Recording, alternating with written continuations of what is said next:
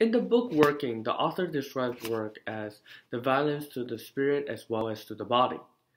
This reminds me of Toffler's three waves of revolution. The first wave of revolution is the Neolithic Revolution, which is the hunter-gatherer period. The second revolution is the Industrial Revolution that occurred in Western Europe.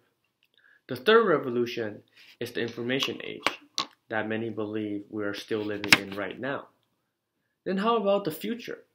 Well, experts estimate that in the future, we will be in the age of data, which may be called data technology.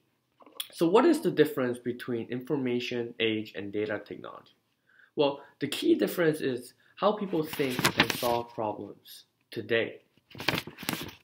If the first wave of revolution, which is the Neolithic Revolution, and the second wave of revolution, which is the Industrial Revolution, if these first two waves of revolution use human strength or the physical strength to produce production, then the third information age is the shift, which part of the information age is still using the human strength, but part of the information age is slowly making a shift to using the strength of the human brain.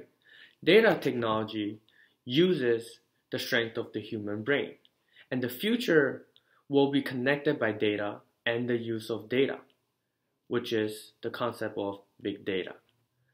The future will also be focused on wisdom, integrity, and responsibility.